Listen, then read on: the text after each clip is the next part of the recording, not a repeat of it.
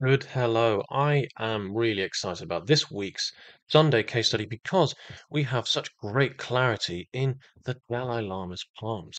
Normally, my images for these Sunday case studies are really blurry, and with less quality, I can provide less clarity. So it goes without saying, the more detail I have in my images, the more detail I can provide. And already here, just look at we've got here these stark, profound strong, meaningful Good Samaritan lines, the signs of the healing stigmata. We've got these powerful success lines, rising up more, several success lines here, rising up from high up on Luna. This is significant and profound. And just look at the way that the fate line cuts the palm in two. It comes up in this sort of vertical carving, deep engraved vertical line here. And we've got some difficulties, particularly after the age of 35 and 53 here on the fate line. This is significant, and I want to unpack what these things mean. But first of all, I want to get into the shape of the hands and the fingers.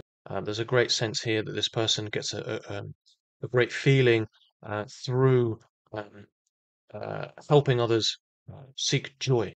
Sensual hands are very sort of rounded,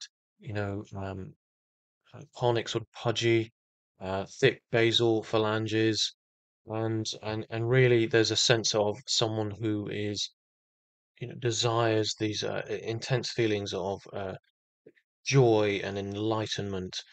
Sensual hands either fall, into complete sort of debauchery, or they rise to, the highest possibilities of joy and happiness.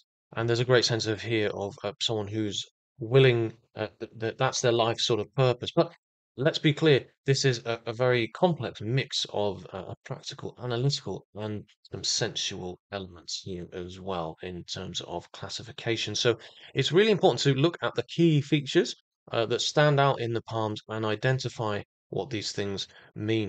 To take note of every sort of standout factor and sort of cross-reference this afterwards. Now, notice how the tips of each of the fingers are almost sort of um, they're well developed in themselves.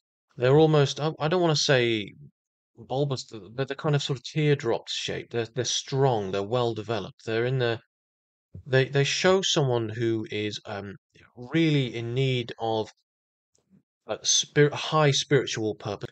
Anyone with these kinds of fingertips is in constant searching for knowledge.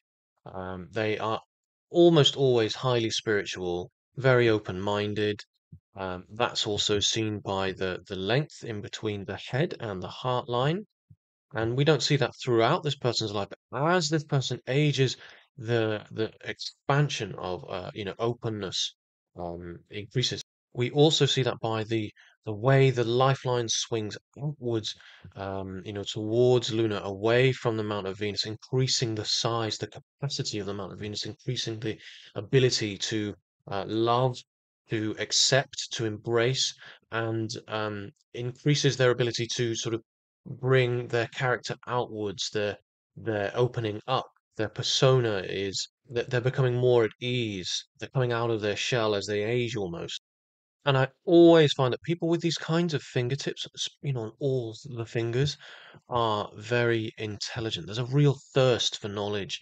And again, intelligence is, there's several ways to see that in the palm. And I see it often in a long Mercury finger, which we certainly see here. And I'm not judging the length of the Mercury finger by um, you know, comparing it with a lot of palmists say if your Mercury finger reaches above the first tip of Apollo, then you have a long Mercury. That's not necessarily true because you have to offset the overall length against the first two, the first bottom, the second and third phalanges of Apollo. And that's how you really determine whether or not a Mercury finger is long, because sometimes the Mercury finger itself can be very low set and provide an appearance of a short Mercury, and it's very misleading.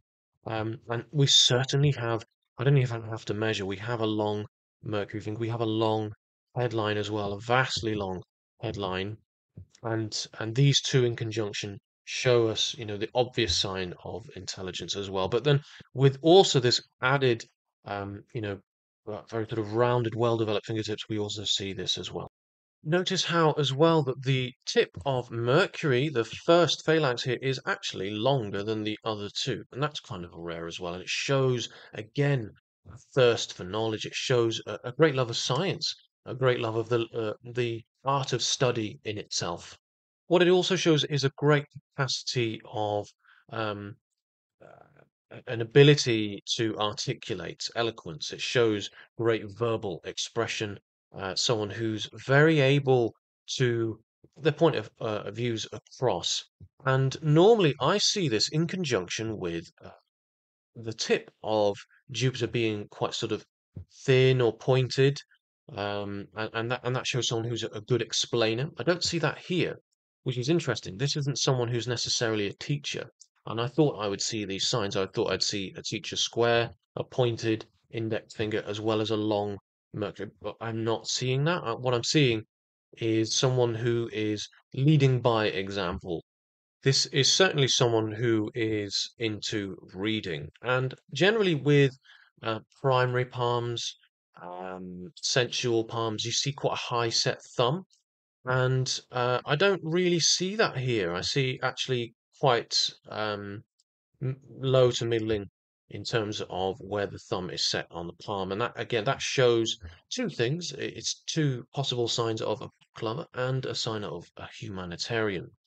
And also the sign of a humanitarian is, you know, like understandably, being in the heart line and just how far reaching the curvature, the depth of it, as well as how low down we see it as well. And I don't necessarily see someone here who's um, willing to, this is certainly not someone who's going to fall for a sob story.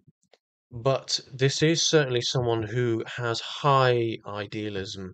Their heart line, it rises, it reaches past Saturn right into Jupiter itself. This is someone who is acknowledging um, judgment and what that truly means. They are likely highly sentimental, and they probably place quite a lot of expectancy in their self, in their what they're capable of. Now, as soon as I say that, I'm kind of my thought process goes to the length of the Jupiter finger because, and this is probably not a true depiction here because of the way the hand is slightly relaxed in terms of length. So I'm not going to take it into consideration too much. But when we see, and we saw this in Gandhi's palm, a very short Jupiter finger, a kind of an all-encompassing understanding of their place in the world and how small they are within the universe. They have a great understanding of their own worth in the world, in the universe, and I don't quite see that here. Actually, I see a lot more self-importance, a greater ego here, and that's not necessarily a bad thing. Our ego is what allows us to fight for what we believe in and stick up for ourselves and those we love. Ego is important; it's there for a reason. Too much, anything in moderation. But what we do see here is Jupiter and Apollo. The length of both are equal, and this is important because it shows us that our abilities to um, check in with ourselves, really, to truly understand what we are capable of and how our ideas of what we are capable of are in line with our abilities. So it's one of the signs of fame in palmistry because it provides a very sort of measured approach to a person's sense of self, and what they're capable of achieving. This person certainly does not have an inferiority complex as Gandhi does, and you can check out his palm reading. I've read his palm on this channel as well. This person has a very measured, a very self-aligned understanding, so a great sense of self-understanding. What I also see here is it's kind of a stout third uh, phalanx of Mercury, and it's kind of, thick. And this is again that kind of aspect of a sensual palm. And this particular aspect here, it shows us um, a very sort of shrewd business sense. Someone, not necessarily, but someone who is very capable or very good in business, very capable of making money. However, one sign alone is never usually enough to conclude. In palmistry, I always advise looking, connecting the dots before creating an accurate conclusion. Now, notice the headline. The headline is always where you can get an idea as to where someone's thinking about money. Because notice how I'm not going to say plunge into Luna, but it takes a sharp, overall consistent curve into a very well developed imagination. This is someone who's highly creative. This is someone who is very in um, connection. There's a strong connection with their dreams, their thoughts, their feelings, their subconscious, their imagination. They're highly creative, and it's not someone who's thinking in terms of, very practical means. I've said that this is a mixture of practical and analytical palm, but actually, this other aspect of the headline here, it completely contradicts these things, which is why we have a very mixed person, a very unique person. This is not someone who's thinking in terms of money, of finances, of materials. Their way of thinking is much more introspective. So, although they might be a good business person, this is not one of the skills that they are exacting. Now, in palmistry, some people think that certain fingers are more important than others. I'm not so sure about that. I don't like that. Um, I think they all have their place, and I think that they are some fingers are more important to certain people depending on the person. That's probably where as far as I'm willing to go with it. But notice the Jupiter finger. A lot of palmers say that this is the most important finger because it's the self, and we're analyzing that person. So I can understand that theory, although I don't completely agree with it. But what I find interesting about this Jupiter finger is that all the phalanges appear to be in complete alignment, they're in complete um, there's an equal distance between each three, it seems. They're very balanced. This person's awareness of their self, that their idea of their self is balanced. It's aligned. It's strong. It's not overbearing. There's no superiority complex here. Um, and it's straight, it's thick enough, not too thick, it's not too overpowering, it's not too dominant. It's just right. I mean, it's not perfect. No one person is perfect, and I'm sure he would be willing to admit this. What I do see here, and this is interesting, is that the fingers themselves, notice how they kind of taper in at the first phalanx, just in between the first and the second here, the first knot, if you will, of the fingers. They taper in. You can see it especially there on Apollo, Saturn there a little bit, Jupiter as well. You can give or take really with Mercury, but this is a sign of someone who's had many brothers and sisters, and likely there's a feeling here, and we see that in the left hand because the left hand is what's introverted. It's what's inside, internal, of abandonment when young by the parents. There's a feeling of neglect that they were somehow um, there wasn't enough time, that their needs weren't met as a child. And like it's a sign of, often I see it in Eastern people's palms, it's a sign of potential, you know, h- losing out on childhood. When a person has a lot of brothers and sisters, they have to grow up quickly and start looking after their brothers and sisters at a young age and cooking and cleaning, and they kind of lose childhood. And that is what I think has happened with this person here. I think in some ways they lost quite a big part of their childhood, likely because of the way they were raised.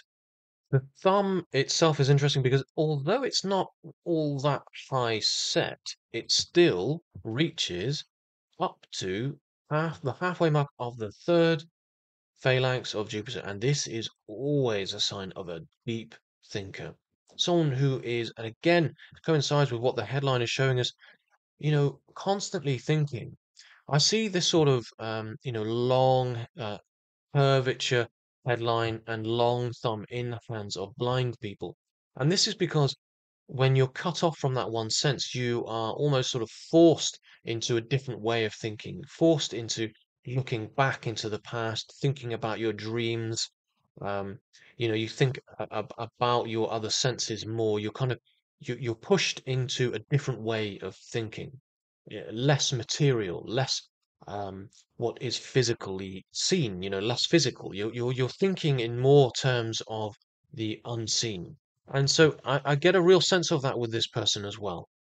Well, that's enough about the shape of the hands and the fingers. I'm going to move on into the chirology aspect, the digging into the aspects of the lines in the palms and what this can show us. And I'm going to try and start here at the beginning of this person's life as much as I can. There's a lot of shadowing going on here, but I'm not going to complain. This is a great image.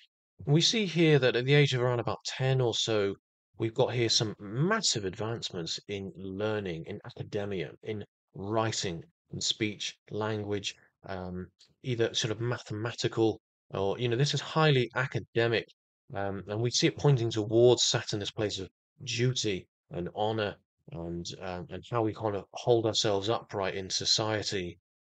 And often we see this because like the fate line, like our career line, as it's sometimes called, it rises up towards Saturn, the inevitable timing, planning, duty, as I say. It rises up towards this same place, indicating a support in this person's life path. This is, uh, for all intents and purposes, this is an improvement or effort line, but it's rising to where it rises towards gives us an indication as to what this means. Now, I find it really interesting, and I see this quite often actually, when we see another rising line that rises up towards Jupiter, towards, a much more sort of a place of introspection. This is, a much more sort of idealistic place, a place of ambition. This is an ambition line. Actually, that's what this is as well, really. It's An ambition line is a line that rises up from the lifeline onto the Jupiter mount itself. And that's what this is as well. But the direction of it is Saturn. So it's providing us with a bit more clarity around what that means. Now, this secondary ambition line, it's one in its truest form because it, it, it carries on onto the Mount of Luna itself and it forms a triangle with this achievement of academia. So this is we're looking at the right hand here. So this is what's physical, practical, external. This is a need to rise physically from outside of their environment. It's the lifeline, conjoined with the headline at this time, because this person hasn't yet, at this point in time, carved their own independence for themselves. So the combination of creating this triangle is through this academic achievement, this accomplishment, and through this physical moving outside of their environment that they're creating a triangle on their life and headline. And this triangle is always fortunate. So it's the combination of these two events in their life and this secondary event of this, a need to rise out of this situation is at the age of 23. And so there was a need here to physically move.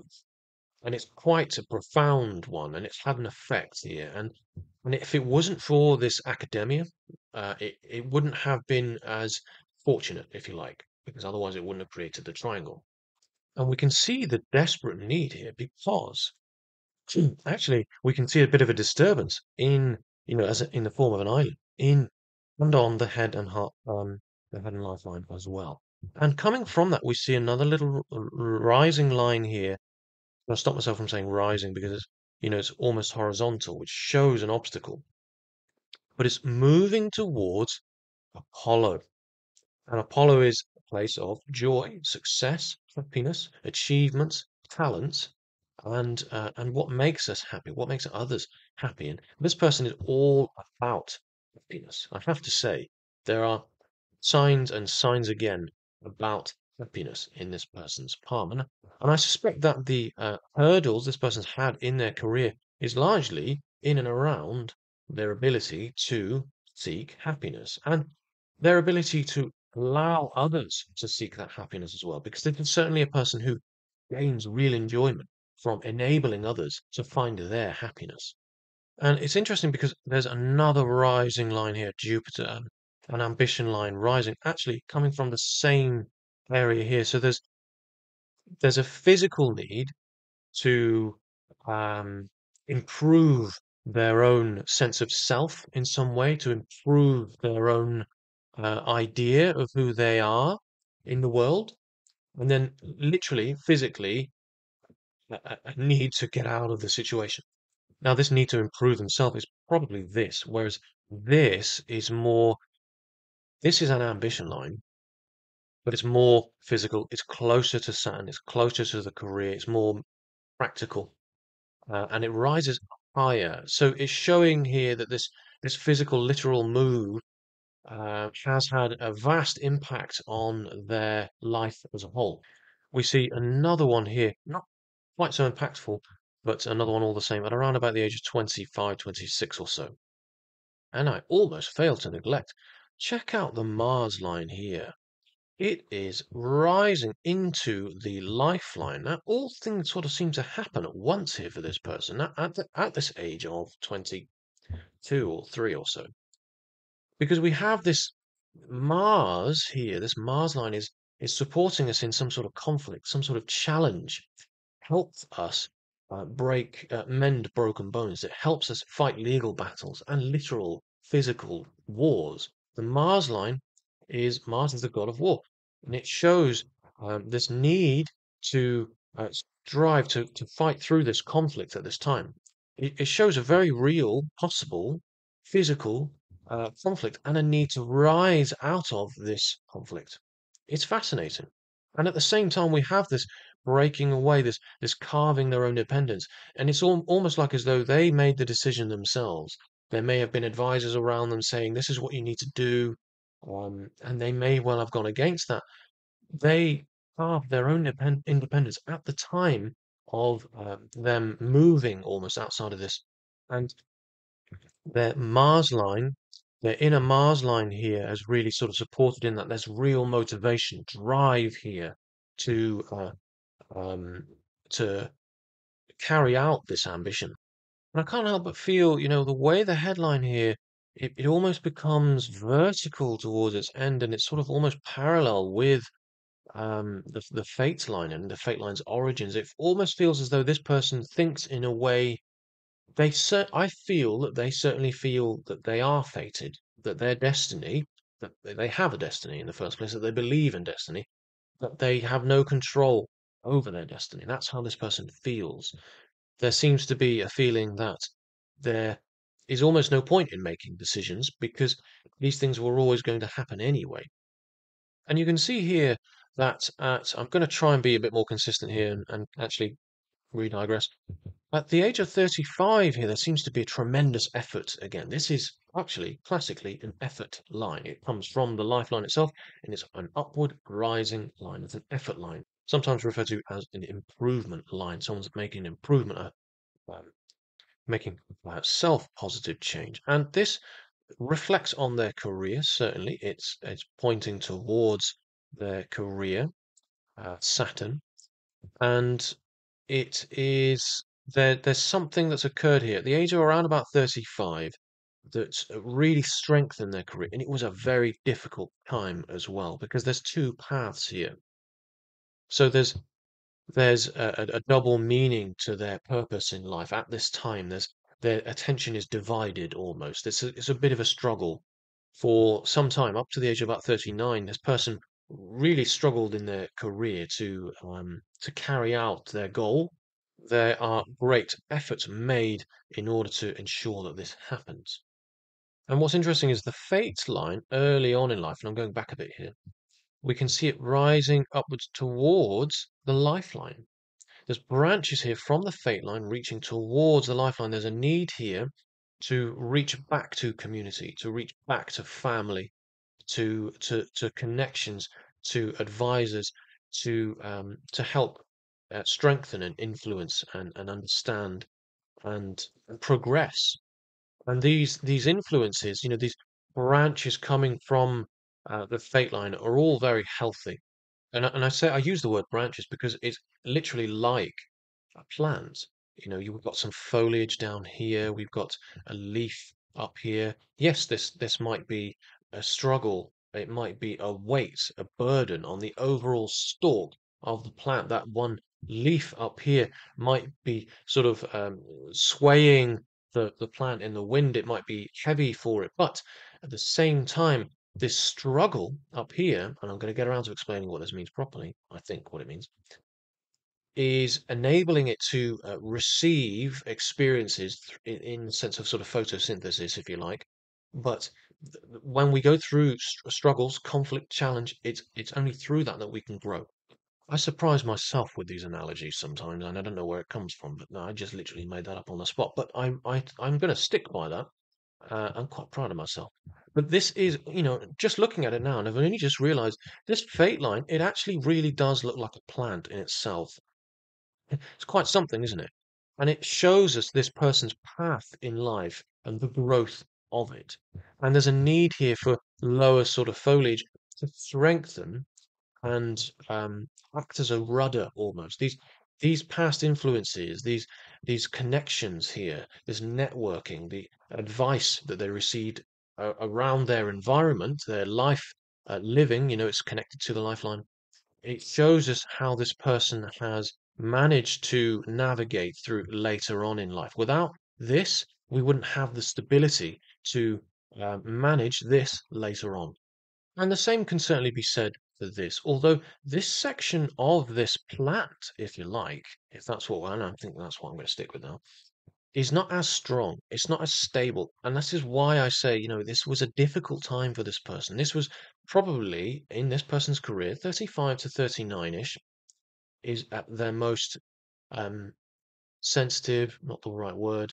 They were at their most vulnerable period throughout this time in their I'm not going to say career because that's not really the right word to use. This person has a very unique career. It's their life journey, their path in life. Um, this particular part in the stalk of their plant. And what is a person's path in life without success? Now, notice the success line here, and I find this is just tremendous. We have it actually coming from low down. It comes from the lifeline itself, which shows actually. Normally, when I see this is extremely rare. First of all, I'm not used to encountering success lines as long as this. This would represent a child prodigy. That's what this represents. You don't see this sort of thing very often because you don't see child prodigies very often. You don't meet geniuses very often or people that have such profound effects on other people's lives very often. These types of influential people just aren't around everywhere. And actually, another sign of highly influential people is the headline itself, a long and far-reaching headline. And this one actually branches off here, providing extra perspective. It's a sign of someone who affects the lives of many. And this is certainly someone who wishes to do that in the most positive of ways. And we see that by these multiple success lines here as well, rising up from upper Luna connected with these good Samaritan lines. This person's success is directly linked towards helping other people. And that, for me, is a clear-cut sign of a good Samaritan. But notice the success line here. It comes from the lifeline. It's not without their their life as a whole and what they've been through that they wouldn't, they couldn't have the success without their experiences. So that's one. They couldn't have the success without their connections, without the advice from those around them in their domestic sphere.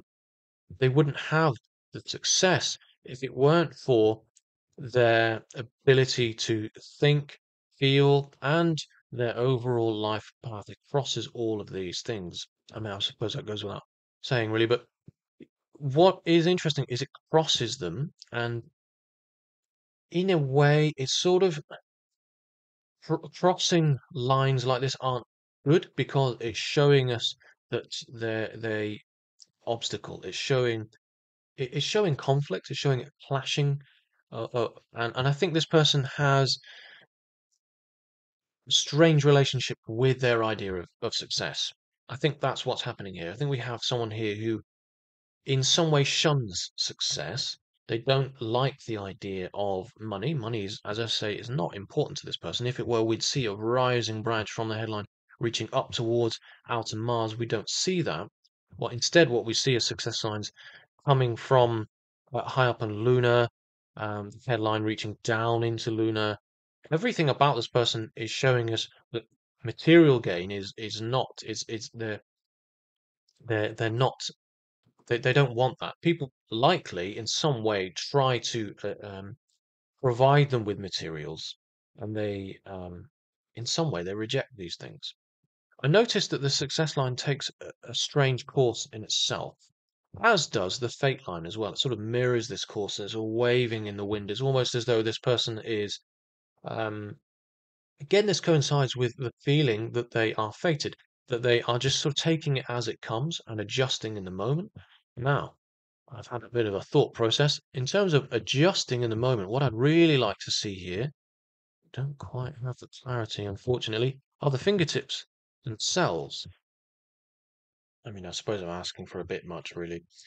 Now, the loyalty line here is tremendous. And what I notice about the loyalty line is that it doesn't reach further than the lifeline itself. It touches the lifeline. This person has a strong desire to be loyal to their people, and their role in life is certainly connected with that. Now, notice at the age of 53, the success line, it can be read alongside the fate line. It takes a strong sort of curve away from joy and happiness and more towards the career. There's an emphasis here on working more alongside others. And there's certainly someone who, notice how Apollo and Saturn lean towards, closely towards each other. All the fingers, in fact, kind of lean slightly inwards. There's no one finger that's sort of saying, I'm the boss, if you like. I'm the one that's, um, towing the line. Jupiter, I'd say, is the one that doing that the most of all, but it's still also leaning inwards as well. Now, these two leaning inwards towards each other is always a sign of someone who's very considerate, who's always thinking about others, and that's already seen here as well, that by the strength of these Good Samaritan lines. But also at the same time, we have at 53 the career line. It creates this leaf on their plant of their path in life, and there's a great struggle here. Their ability to be happy bows under the pressure at this time. And it isn't until around about the age of 70 or so, it was it was a good 20 years of tremendous struggle. And although their own, although they might not feel as successful about their achievements, that getting through this struggle, they do get through it. They do come out stronger on the other side in some sense. It becomes easier at least. They are not as happy after this time. There's a bit of interference here after this time, after the age of 70. They're not as happy. There's not as much fulfillment.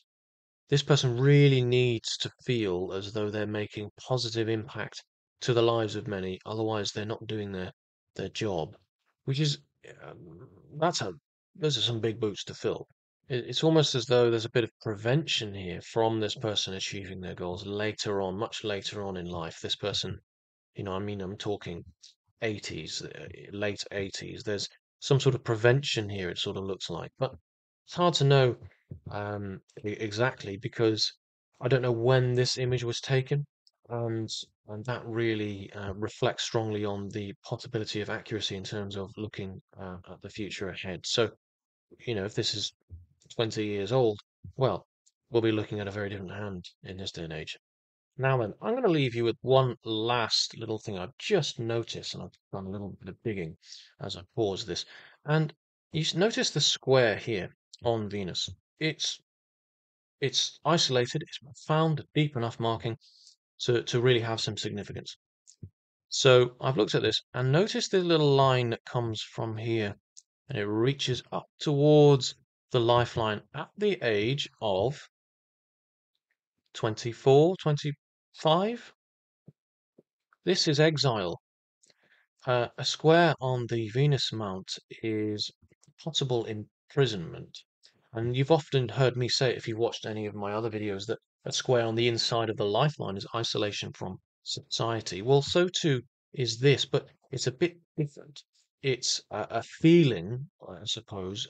It's more domesticated. You're probably more likely to see this on the hands of domestic abuse victims who are emotionally controlled and not allowed to leave the house.